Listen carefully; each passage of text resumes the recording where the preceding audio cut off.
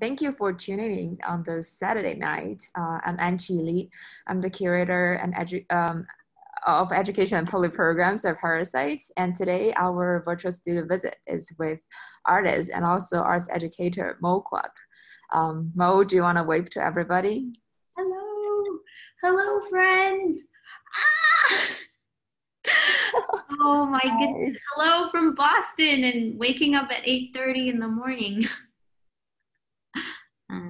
So yeah, Parasite Student Visit is a program we started in May this year, trying to help our Hong Kong local-based artists to have more online exposure.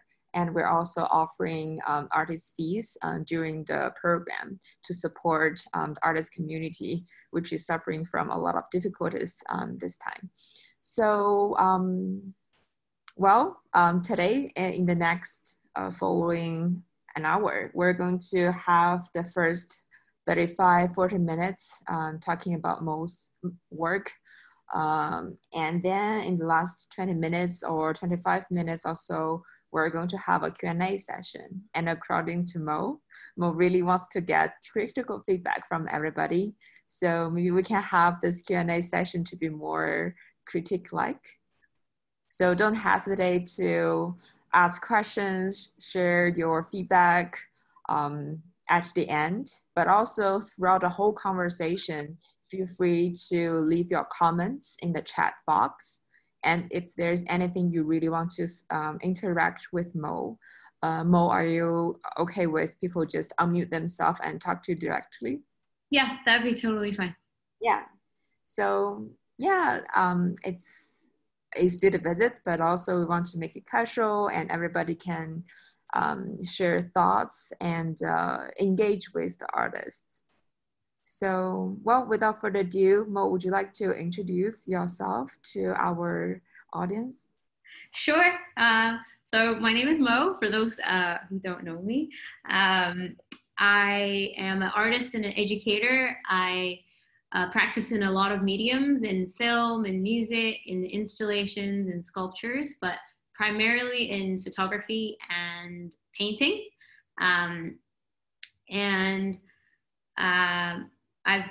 I've started making art ever since I was a child, ever since I can remember, and perhaps because I'm not too good at school, it has always been my pride and joy. Yeah, for those who don't know me, I studied political science and visual arts at the University of Chicago, and then I got my master's in education from Harvard, and now I work and live in Hong Kong. And well, Mo, you told me today we have some of your students right here joining us today. Yes. So, yeah, Mo asked me to explain this idea of what is a student visit to your younger students. So maybe I can add a little bit on that before we start. Sure. So, yeah, I was thinking of how should I introduce to our younger audience? So what is a student visit? I would say it's like to invite your friends to your home or like a space or anywhere you usually make your own work. It can be a painting, it can be a photography project, it could be a sculpture, anything. It's by you or it's like a collaboration with our friends. And then during the student visit, it's really an important chance for you to share, to present your work to the people who's visiting, right? You can share feedback, comments, or even offer help if the artist is looking for anything. And it's also could be very interesting if you want to brainstorm new ideas together, and maybe in the future you can work on something towards the same goal, or even invite your parents, your family to see the work, or put your work somewhere and, let more people.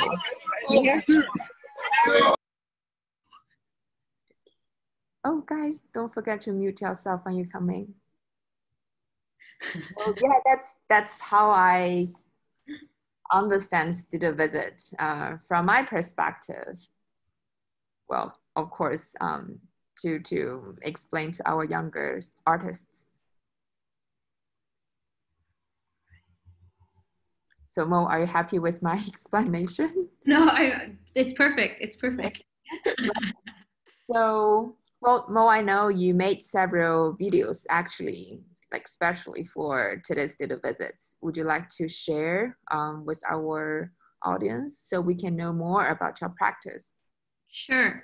So I'm going to start off with the all the places I make work. And this is sort of all the places I make work.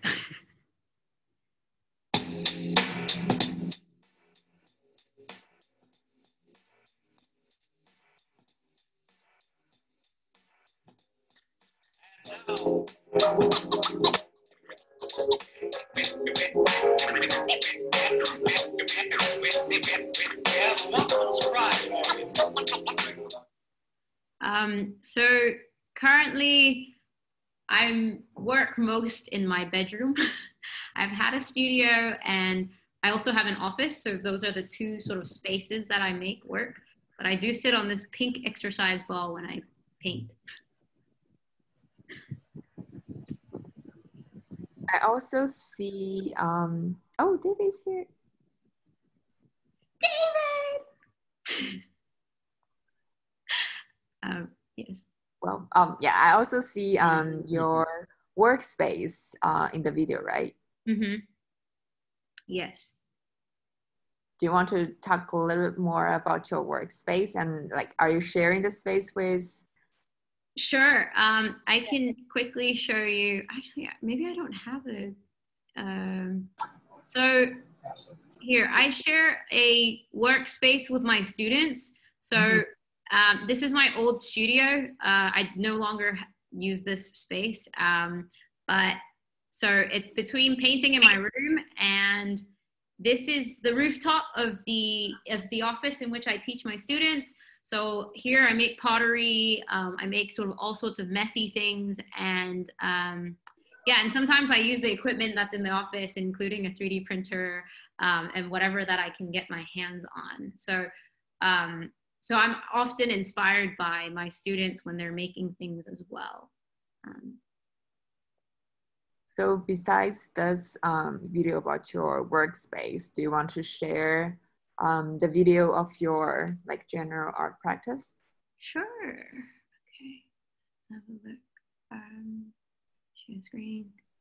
Got this. Oh no. Where is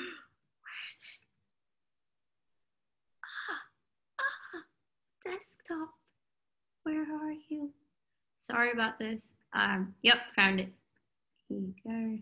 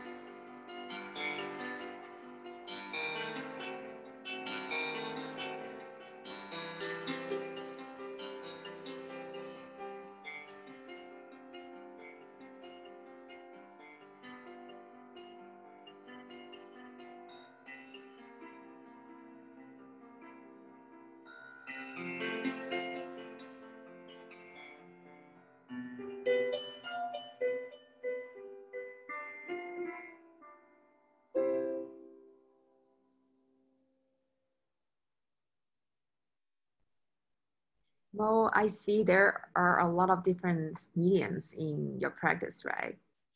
Yes, It's there are. also video as well. Yeah, painting, photography, sculptures, even digital art. Do you want to start with one of the works? Sure.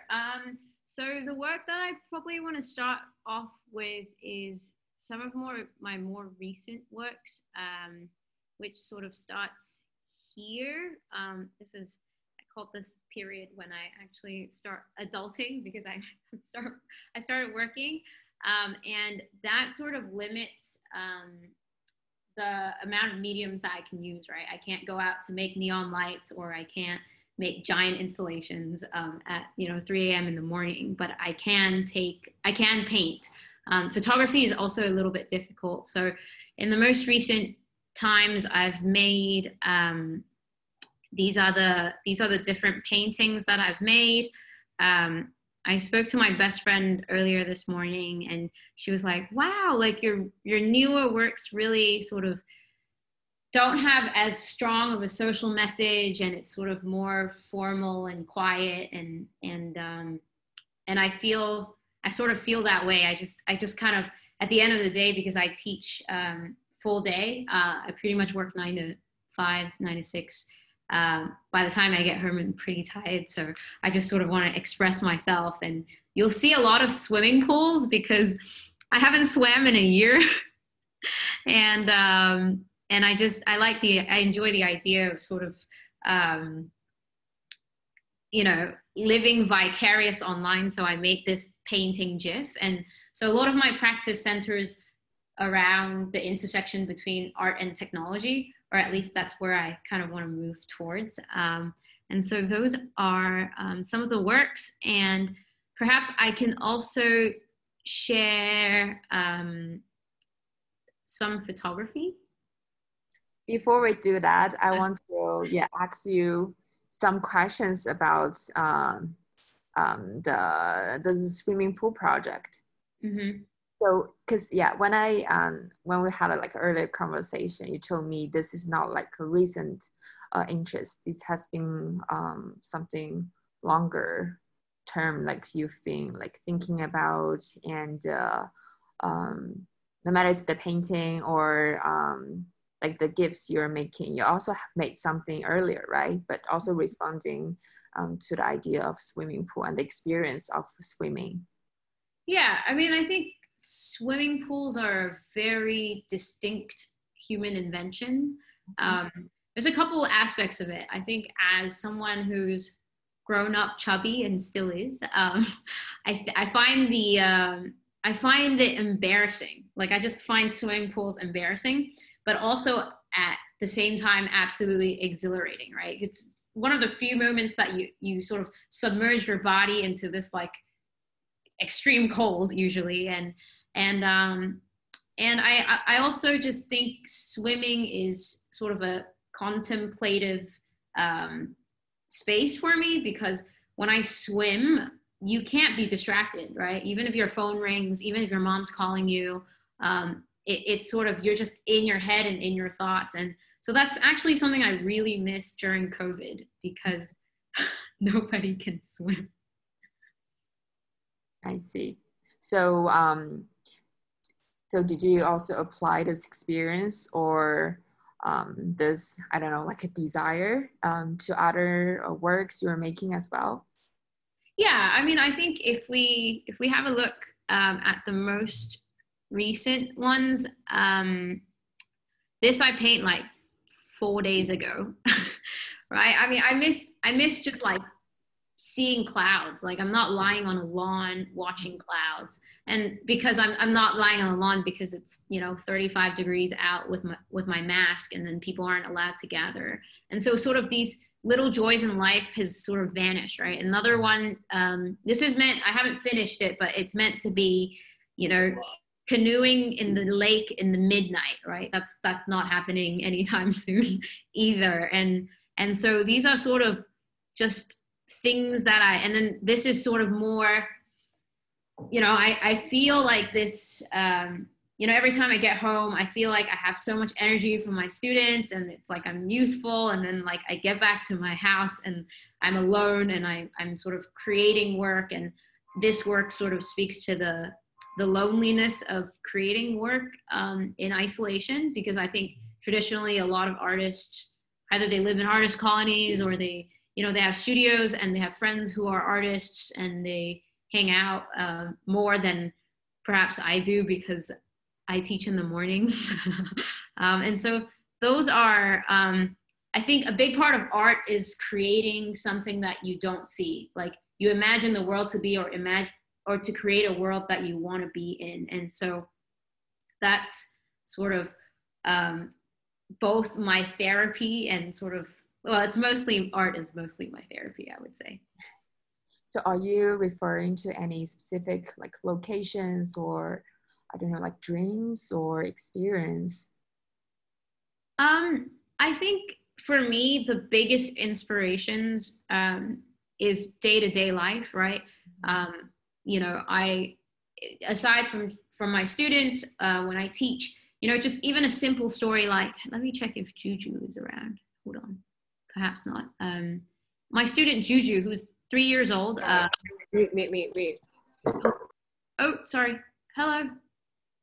Yes.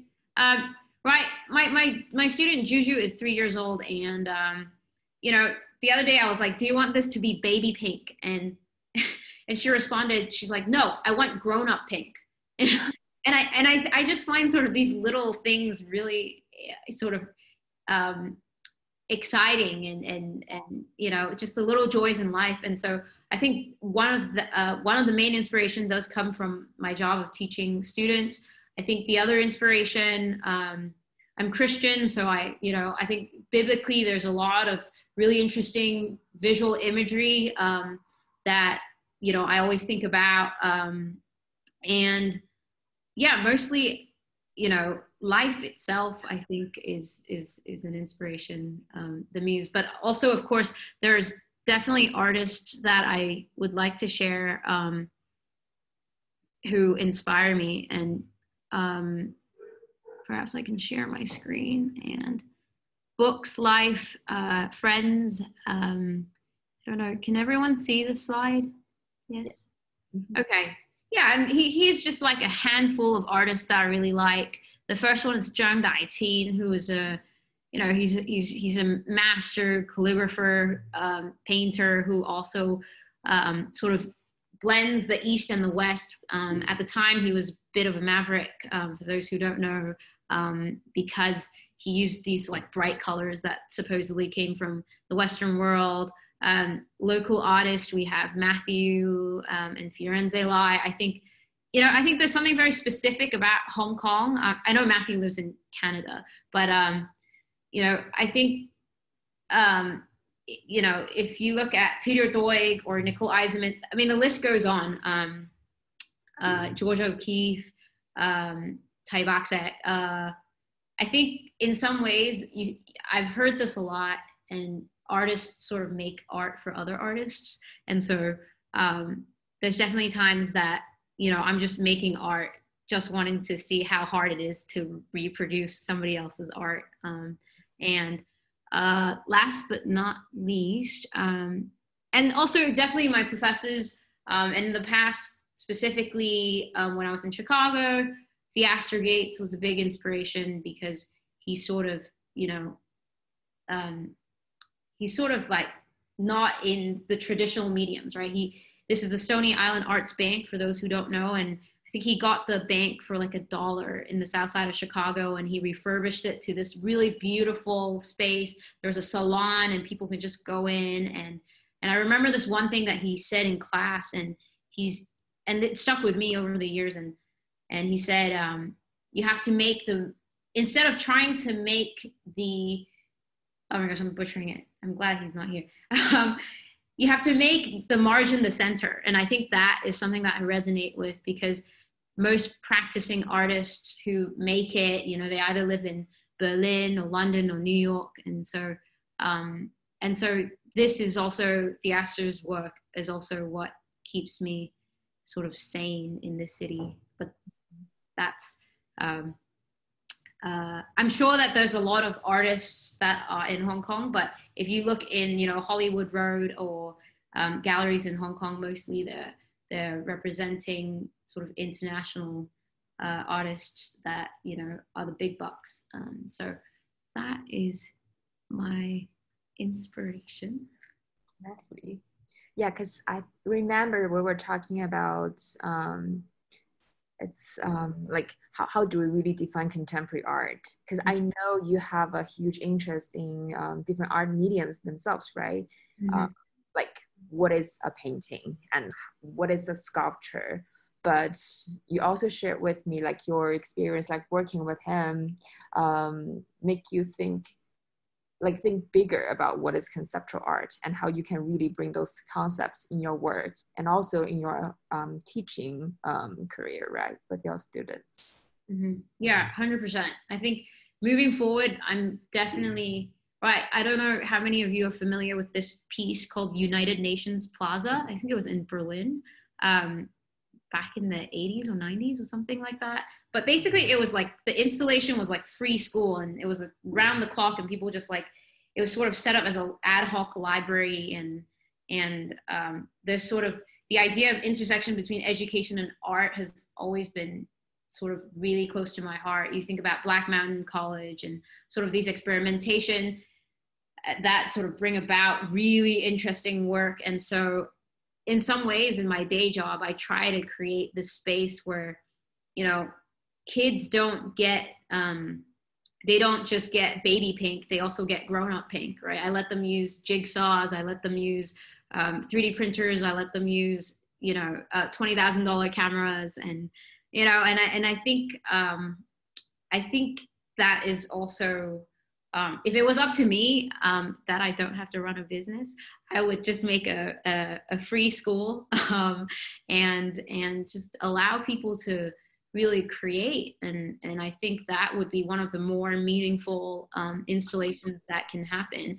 And in some ways, it also reminds me of Rick Ritt, who makes like pad thai for his friends, and it's his work. And so, yeah, I mean, I think when you're in Hong Kong, it's hard for you to think about this as art because, of course, I mean, my mother's in the call as well, but I can hardly imagine her thinking that is art. Like, right? Art sometimes is just a realistic horse, which is kind of unfortunate. But I would love to share a little bit more of the work that I've made, perhaps. Yeah, let's do it. Let me share the screen. And so this is a photography series that I've been working on. And it's less didactic. I think I used to, when I was younger, I like to just tell people exactly what I'm thinking. But this work has to do with seeing the world differently. And it's through the eyes of dragonflies and arthropods. And it's called Compound Eyes.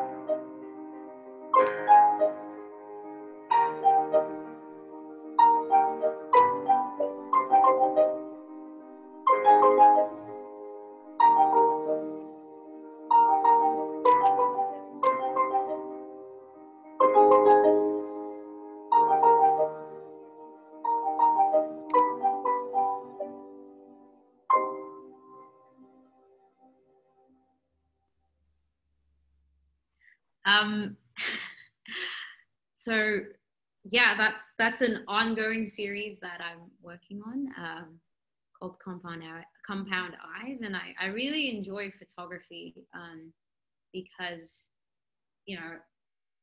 and especially, I mean, nobody's allowed to travel now, but that's something I really miss.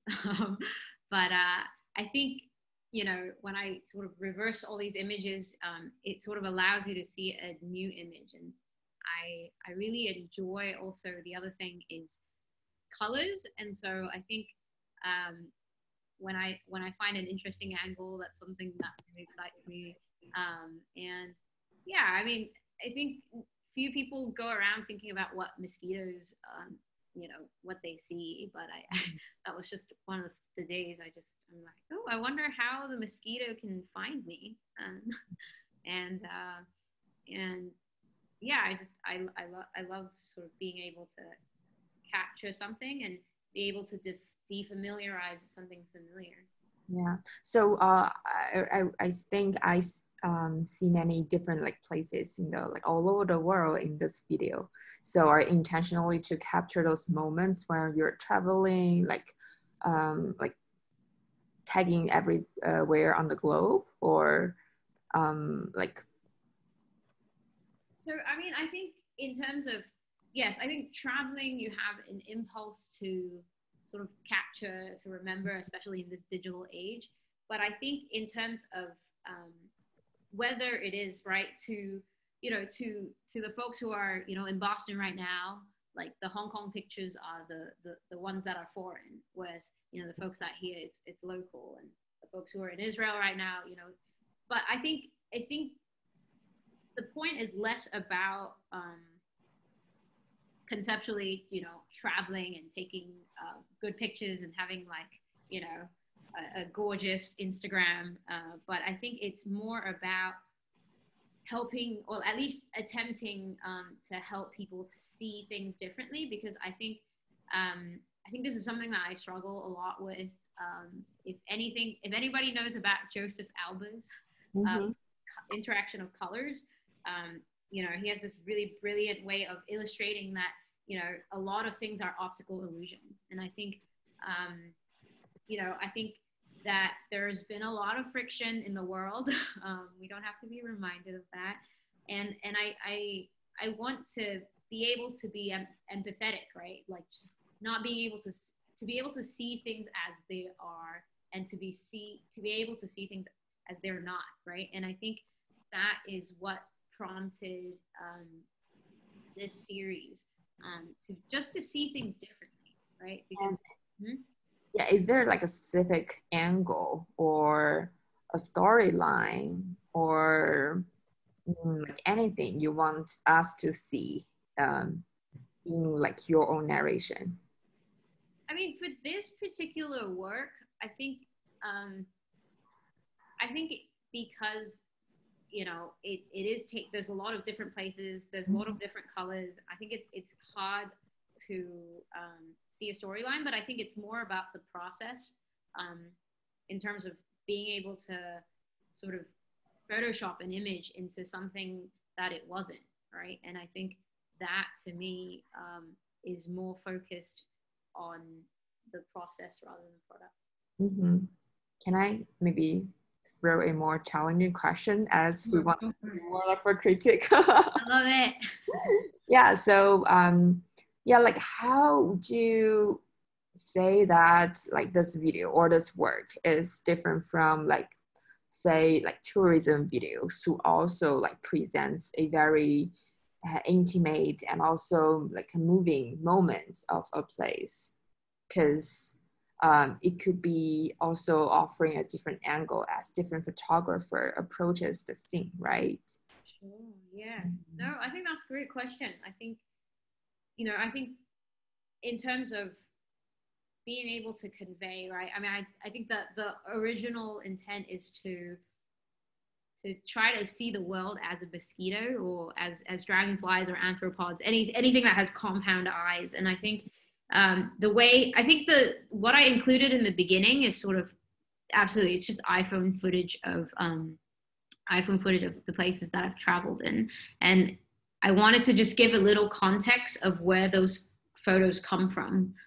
So perhaps, I don't know if it would have been better if I didn't show the origins of it, but I think in terms of how is it different? I mean, you don't see 2 feet floating in a pool, right? You rarely see sort of the first image. Perhaps I can share screen and hold on. I can show you.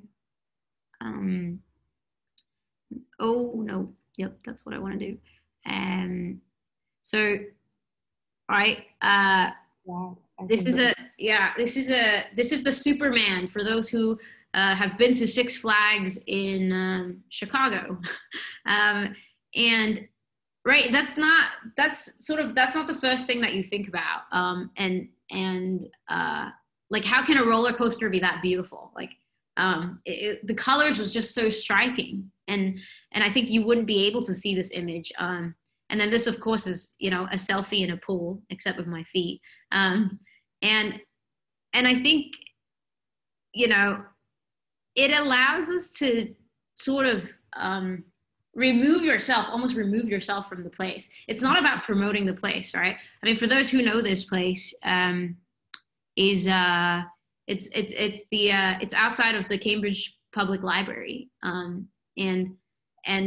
perhaps even those who see this image can't recognize it. This is the Peak, and then of course this is the city, and there's a lot of cities here.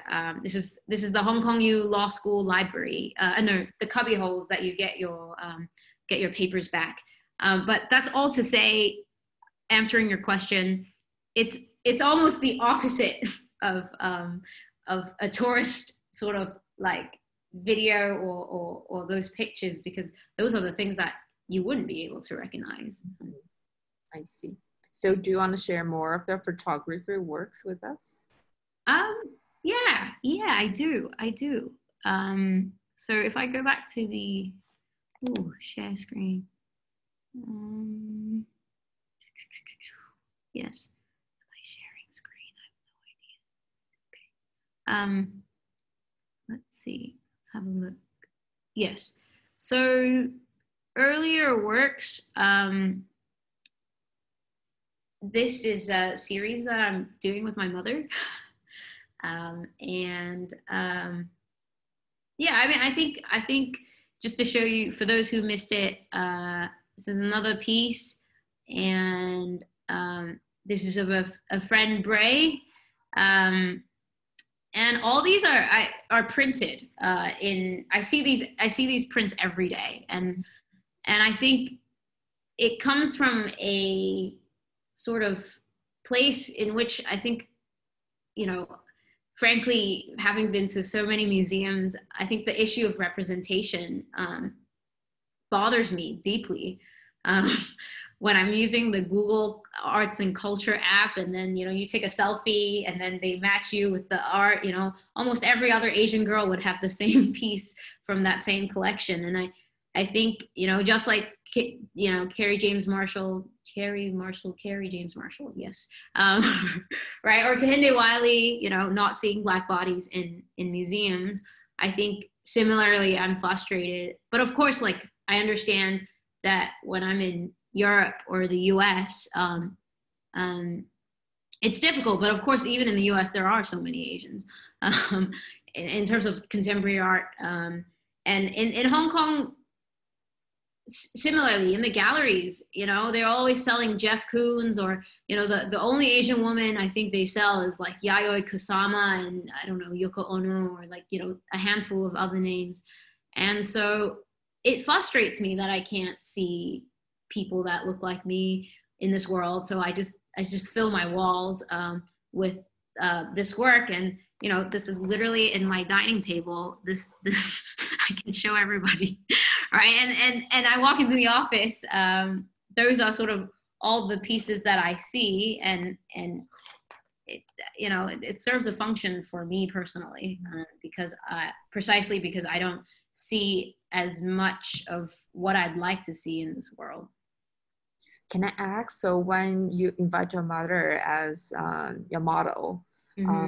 like in these two images, one is it's like below her head, and the other one is like she's kind of hiding behind the tree. Is this like post suggested by you, or is there something else you want to capture from your mom? I mean, these were taken in Boston, and she's wearing my clothes. So this one is next to the Charles. I've been meaning to take more, but of course life happens. And this one is just right out of my apartment. Again, she's wearing my clothes. I think in terms of, why I take pictures of my mother, this is just something I do a lot. Even if she's like drinking a cup of coffee, I'll be like, Mom, the lighting is great and you look awesome. And then I just take a picture. But in terms of sort of the history of photography, I forgot what the artist's name is, but I also I'm interested in the idea of aging. I think about sort of aging and perception, and I would like to take a picture of my mother every year, as she grows more beautiful and wiser. And yeah, I just think that, one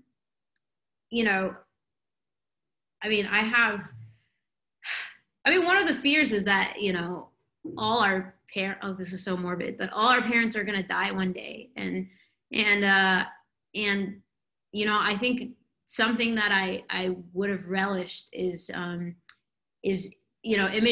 images of my mother, or it's also just the process of being able to make work with somebody you love deeply. And so, photo shoots are always fun, especially if that's your mom. And so that is why I make this work. I know you have many other works, involving your friends, family as your models, except for your recent paintings, right? Do you want to share with us?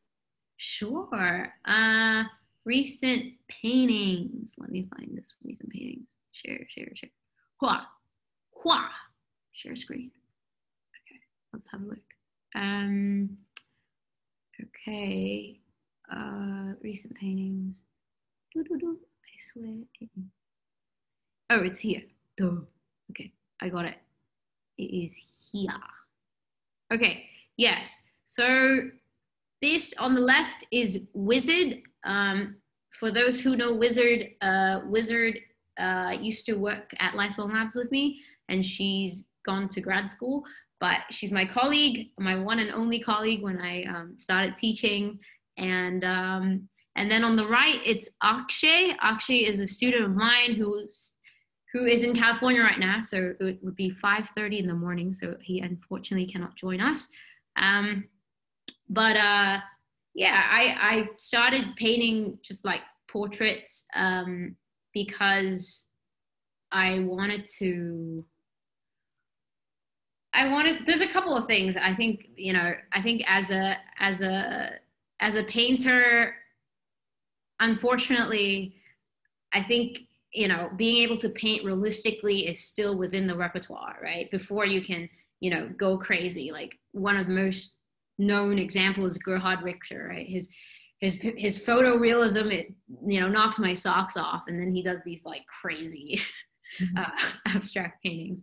And I think this is sort of a rite of passage, and I'm not there yet. I'm not the next Chuck Close or anybody, but I think I find the process of painting just like portraits very therapeutic. I usually turn on, my audiobook and I just paint, and to be able to match colors from a photograph is actually a much difficulter art than it seems. So that is something, and I definitely want to do more work that involves my students and as they continue to inspire. But I guess portraits are just, most direct. Yeah. Well, I do see the, I think I should call it like pureness from your paintings. Like the pureness in your model's eyes. And also because it's more like cut from above the shoulders. Like there's no other things. There's no like extra clothes, there's no extra any decoration stuff. So it's very pure to me. So I feel like, yeah, you're always trying to present a very organic and the very original characteristics of the people around you, which is very beautiful to me. Yeah, and the same thing in terms of like, I just wanted to see, I mean, you don't really normally see Sri Lankan folks on the walls of, right? Akshay is half Sri Lankan, half Indian, and, you know, born in Germany and American. And you sort of don't see folks, and Wizard is Asian American. And again, it's sort of the idea of representation and identity. And, you know, you have people who like to paint figures without the individuality, which, you know, Francis Bacon or Marlene Dumas or, you know, Lou Twyman, all these people sort of distort the face. But I think for me, it's all about the personality and the. But shall we get to Q&A? Yes, we already have about like 45 minutes conversation. So anybody have any questions, thoughts you want to share with Mo? Feel free to do so. You can just unmute yourself and talk directly. Or if you're shy, you can type. Hi, do you mind if I start off? No, not at all. Hi, David. How are you? Great to see you. I really enjoyed this conversation. Thank you so much to the both of you. But Mo, I wanted to ask, something you said really struck me, I think resonates with all of us. Well, most of us who are working at home, and many of us who work out, who still go outside to work, you know, we don't have the same kind of social interaction. And I think a lot of people imagine artists as the artistic work as being very solitary, but you mentioned this kind of lack of connection with other artists as a kind of unfortunate consequence of the pandemic. And I wonder if you could say a little bit more about that, and like, how do you find a connection with other artists in this moment? I mean, I think, you know, I think in general, I mean, artists, I mean, I hate to say this, but artists are weird people. and I think it's already not, you know, I read about all these like, you know, during like Habermasian times, or, you know, the Three Cats Cafe in Barcelona or something, where Dali and all these people gather. I think in terms of COVID-19 in Hong Kong, where, you know, people are scared of the pen you've touched, it's difficult. And I think the way that I sort of seek connection is actually through, I've just read the book by Questlove. Reading books really helped me. I feel like I'm talking to people, watching films, and just researching other artists, and writing fan mail sometimes help. I don't always get a response, but when I do, I get really excited. So that's sort of the way in which I'm trying to navigate. But I think because I'm so used to making art in either like a school setting or a residency setting, or, you know, it's hard after work, you know, all you want to do is vegetate. But I have Anqi, and I think, you know, I talk to her about my work, and I tell her, you know, my art struggles, and she's like, oh, I should do a studio visit. So I think having deadlines and having, you know, competitions, deadlines, showcases, it helps, because I would never paint till 4 a.m. if I have to teach at 9 in the morning, but I have been doing that. Thank you, David, for this amazing question. Yeah, Mo and I definitely have talked about this like struggles, art world struggles for many times. And yeah, I do think there are a group of so-called like contemporary artists, and Mo is probably not really in this group, because you're also a full-time arts educator, and like different from other artists who are arts educators. They maybe teach in universities, but you actually teach younger kids, like very young kids. So it's very different. And makes your job even more challenging because you're bringing ideas to the little ones who just started to understand what is art and what they want to make and what they want to tell through those works. Yeah, and because I also don't exclusively teach art. In fact, I actually don't really teach art at all. But it's more sort of creative engineering, filming, photography, building websites. And so, yeah, it's definitely not, your classic, you have an MFA and then you teach at a university and you still get the connections with other people. Yeah, at times it feels like I'm just making stuff out of a vacuum. Right, you're going to commit to like making art, right? Yes. I'll chase you. Do we have any other questions? From Emma to everyone, question? Okay, let me get Emma's. What's in the adventures, Mo? What will we expect to see? Oh, that's a good question. So I've been starting this series. There's no photographs yet, but 3 series I plan to start, and you can keep me accountable. One is I love Chinese soup. For all the Chinese people out there, I just love Chinese soup, and I find the things that they put in Chinese soup very interesting. And so, you sort of see these classic, Matisse paintings of fish and bread, and Dali paints bread. And so I want to start a series on food, just like my grandma's soup recipes. So, snow fungus and I don't know what the English names for like half of these things are. But I want to do food paintings of soup ingredients. The second thing is I want to do interactive playscapes. Now that I have been teaching a lot of engineering, I'm more sort of adept in circuits and all sorts of, technologies that allow us to fabricate digitally. And so I want to create installations that are interactive. And yeah, I mean, I'm not sure when I can put stuff out in the street, but I think I'm really interested in these ideas of like play. And so I really want to create installations where adults and kids alike can interact with and play with and can touch, because traditionally art cannot be touched. And then finally, are there any more hopes and dreams? Yes.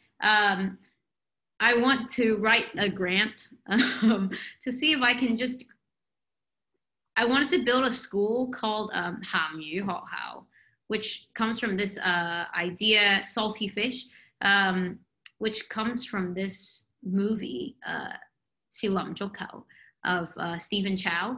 But the gist of it is, one of the lines that really affect me in life is that if people without dreams are like salty fish. And I think I do this with my business already, but I find that the clientele in which I serve is not very broad. And so I want to extend this experience for free. And I think the best way, the most socially acceptable way, is like art installation, but free school, kind of like Theaster Gates, Dorchester Project, or Stoneleigh Island Arts Bank.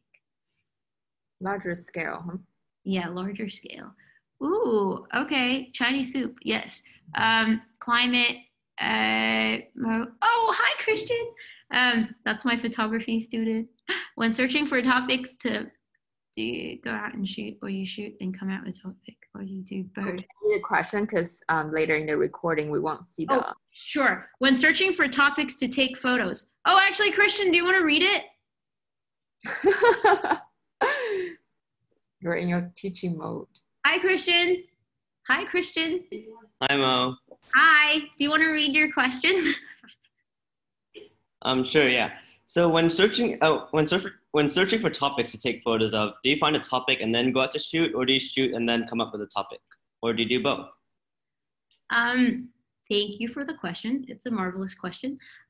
So generally, if it's portrait, for example, of course I have to plan ahead. I'm going to find my models. I'm going to set up the lighting. And so that's a very sort of planned thing. But if I'm shooting for something like the Compound Eye series, you know, I just go out and get excited by anything that I see, just like when I take you out on field trips. So it really depends on the series, but I would say that's how I would approach, you know, either portraiture, which is like sort of what my mom does, and then the compound eyes.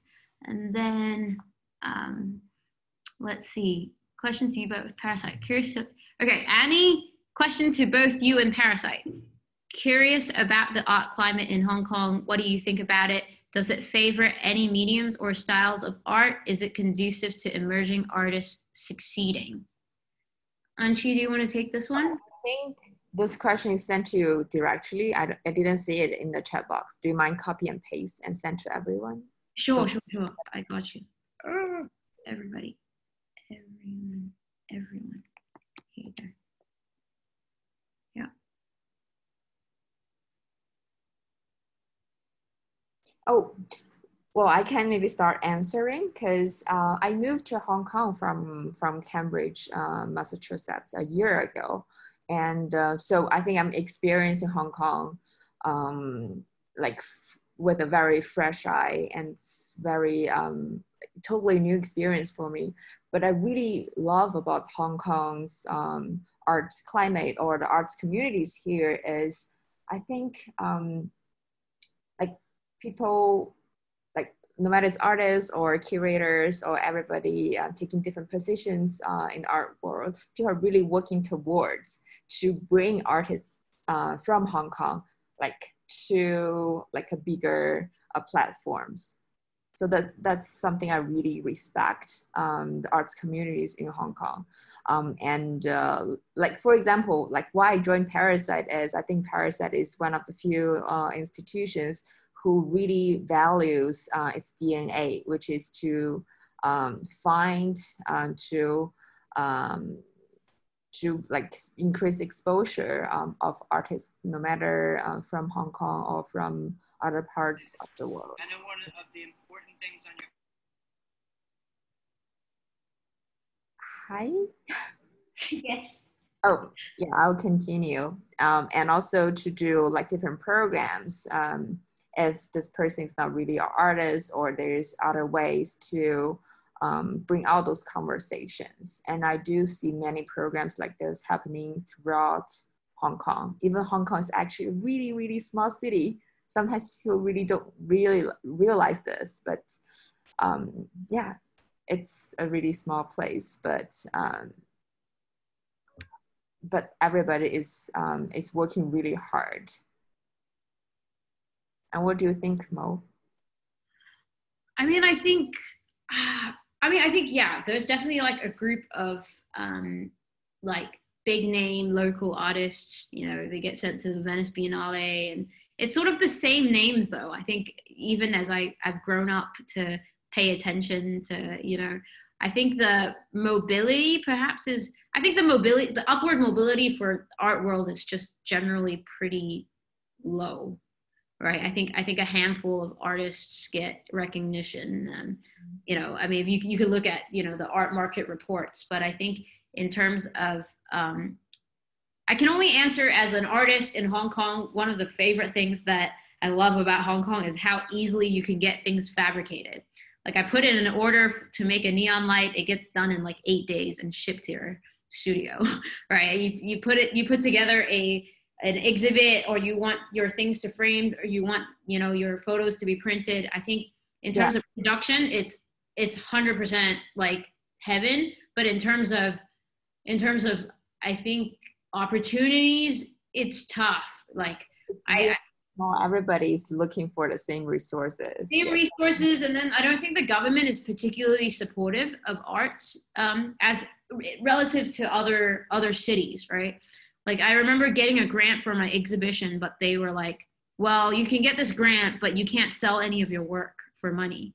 And it's like, well, how am I supposed to live if I'm getting this tiny subsidy from you? And I ended up returning the grant because I had to sell some of my work. And so I wouldn't say it's, you know, the easiest place to be an artist. Yeah.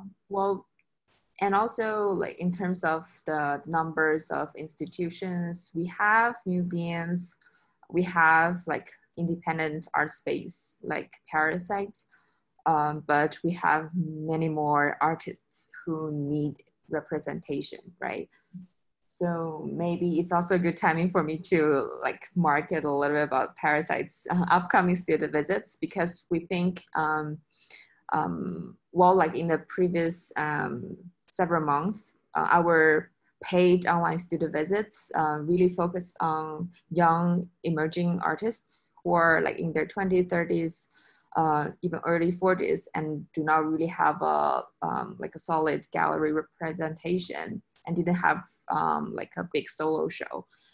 But in the coming months, we are still committed to do more student visits, keep paying our artists for their efforts, offering our health insurance, but also at the same time, we're going to bring more younger arts graduates to the conversation, because maybe they haven't really done any real life student visits with like curators, and they might not have the resources to meet with people who might work with them in shows and other programs.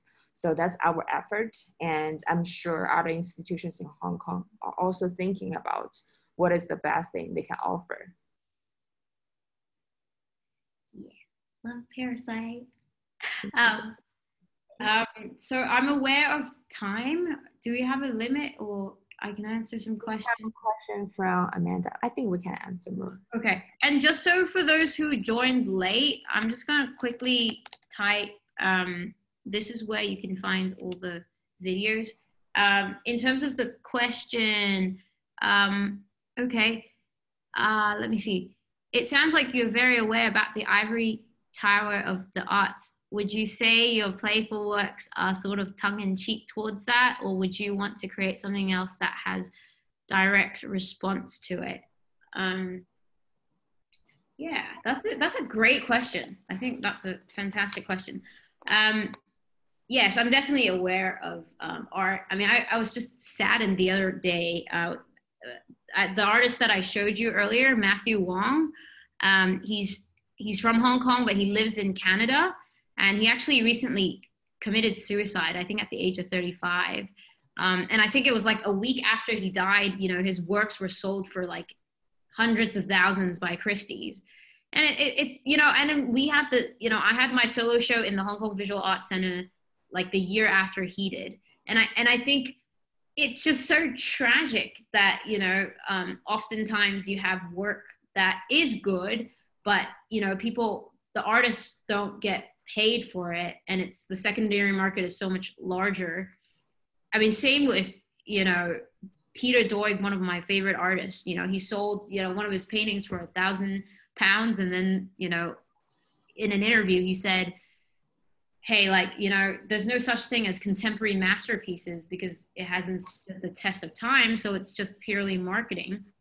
And so I'm acutely aware of like what sells, what doesn't sell, and it you know, it's depressing, but I think luckily because I have a day job, and I don't have sort of the peer pressure from other artists to show or to, you know, to land whatever gigs. I do have the freedom to create whatever I want, which I don't know if it's the best thing, but it is something that I'm aware of. And to answer your question, you know, you're often sort of the very people you want to critique are the people usually who are supporting you. So it's very difficult, I think. But I think, you know, as an artist right now, I can just make the best work in my own eyes and my own heart, and that's all I can do. Yep.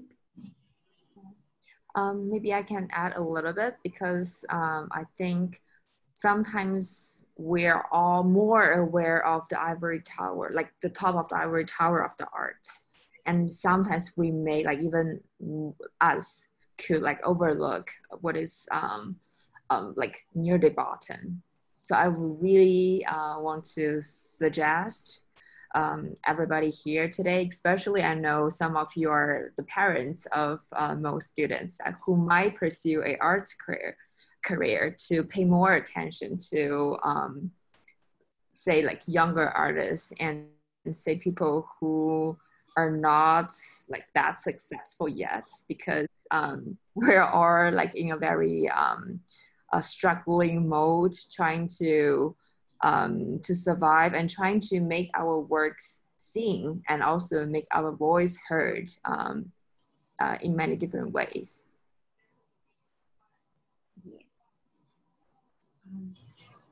So should we wrap up? Yeah. Mo? Yes, hi. I have two questions. I was wondering if, one, you could talk about your frames and maybe talk about the relationship between some of your frames and the art pieces. And then I was also wondering if you could talk a little bit more about form.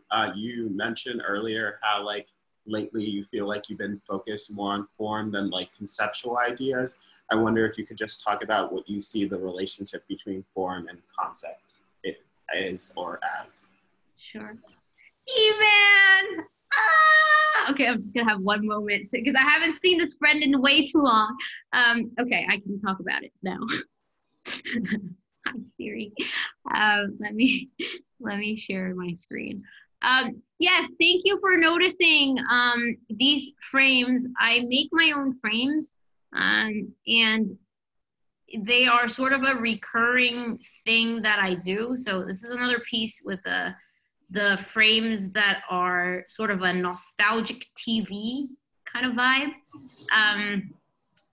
I sort of really enjoy, here, let me bring it back. Sorry, I'm there. So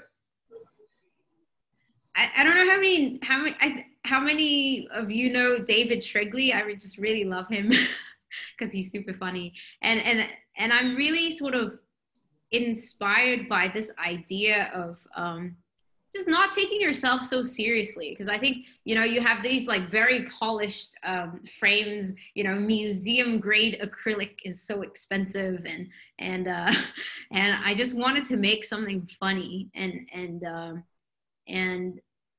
perhaps this is universal, but I find anything that is like chubby and sausagey and small is generally very funny, and yeah, just to not lose sight of the inner child that we are.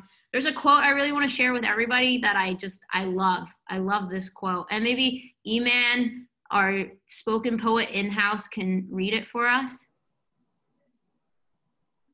Yes. I will read the quote for you, Mo. Thank you for making it big. Let everything that's been planned come true. Let them believe and let them have a laugh at their passions. Because what they call passion actually is not some emotional energy, but just the friction between their souls and the outside world. And most important, let them believe in themselves. Let them be helpless like children, because weakness is a great thing and strength is nothing. When a man is just born, he is weak and flexible. When he dies, he is hard and insensitive. When a tree is growing, it's tender and pliant, but when it's dry and hard, it dies. Hardness and strength are death's companions. Pliancy and weakness are expressions of the freshness of being, because what has hardened will never win. So this is a quote from Andrei Tarkovsky's movie Stalker, and it's the end monologue in Russian. But I've always loved this. I've always loved this quote because it sort of reminds me that, you know, every man, every person you see in a suit, every person that you think is this hardcore person is just comes from a baby, you know. I think this is a truth that is not sort of that easy to remember, and to not take life so seriously, and to just, you know, to stay soft, and it's okay to be weak, and this freshness of being. So yeah, I think frames traditionally are really hard. So I just wanted to make something squishy and round. And as to your second question, in terms of lately, I've been focusing more in form rather than like something sort of super didactic, like, okay, this is made in response of the Syrian boy when there was a Syrian crisis and somebody was washed off or sort of the inequalities in Hong Kong. But I think actually art is a place now, I think, I just don't want to be reminded. You can just turn on the news and be sad. I don't think we need additional avenues to be reminded of the state of the world. So why not paint a swimming pool or some clouds, you know, or, you know, a lake with a canoe in it, or just like nice pink stripes. That makes you feel good. So that's sort of the impetus in terms of the heart is too heavy and life is already too hard to make work that sort of interrogates difficult issues. Thank you, Mo. Do we have a last question before we wrap up? Sure. Do we? So Parasite is actually recording today's studio visit, and we're going to post the recording on our YouTube channel later. So if you wanna go back and check it out again, please feel free to do so. And we're also going to have more virtual studio visits coming up next week. Next Monday, 9 p.m. with artist Ing Sui Fong, and next Wednesday, 8 p.m. with artist Cassie Liu.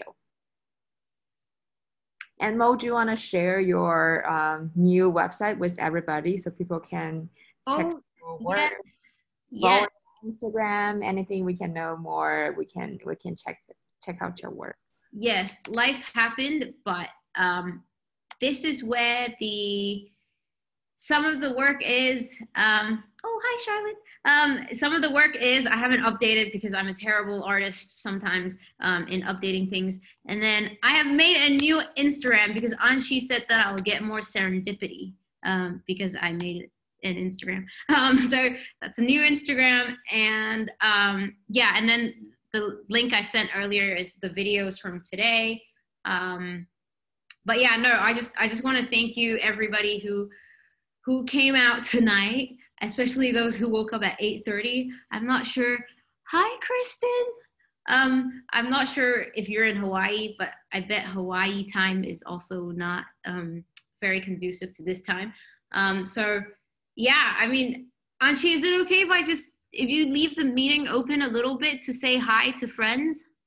Yeah, I can stop recording earlier. Sure. Okay. I just wanted to say I just wanted to say hi to some friends. But yeah, again, like, thank you so much for supporting. And I do think that a big part of making art is making art for friends and family. And that's sort of why I make work, because so much is lost in translation, and sometimes words just can't communicate. So thank you for your support. Thank you, everyone. Thank you for joining today. But yes, can I see the people now? Maybe you could stop recording and I can see all the people.